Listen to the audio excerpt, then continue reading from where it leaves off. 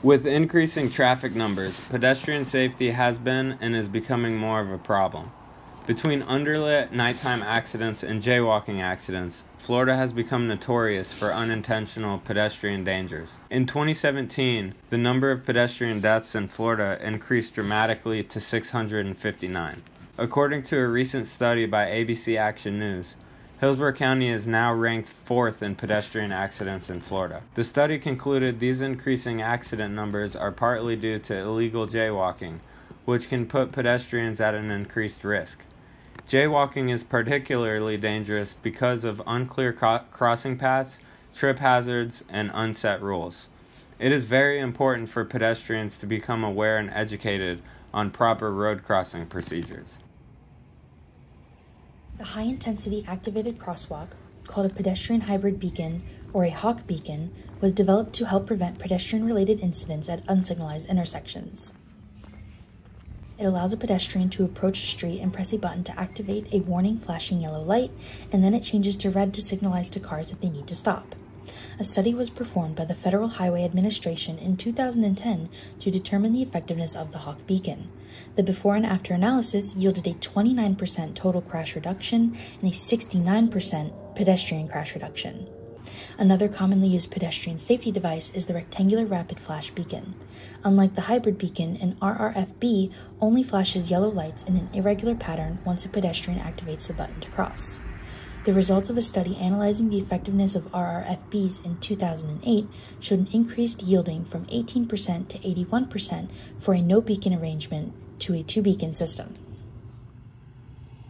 In addition to technology and devices made to protect pedestrians, the current laws and policies in place in Florida are directed towards pedestrian protection also. Florida Law 316-130 states many regulations on how pedestrians should conduct themselves and how vehicles are required to respond.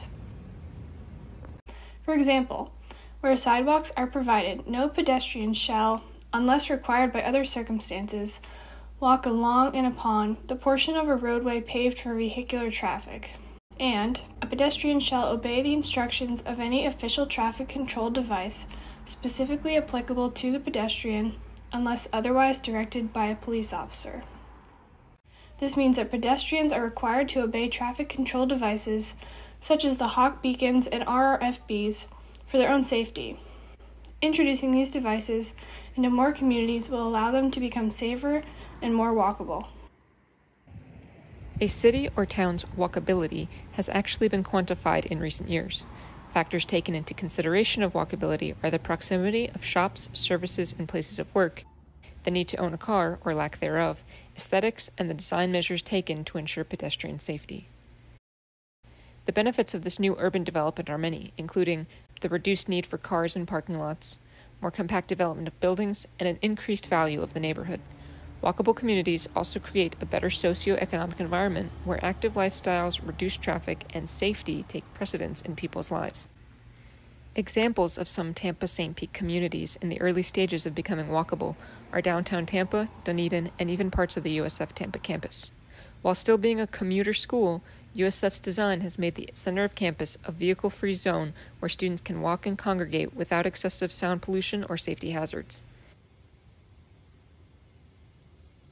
This design contrasts sharply to the surrounding roads of Bruce B. Downs Boulevard and Fletcher Avenue, where many pedestrians feel unsafe.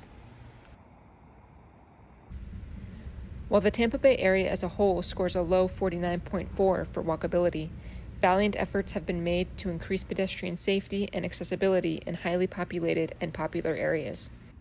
These improvements make our local communities more active, more enjoyable, and safer for everyone in the long term.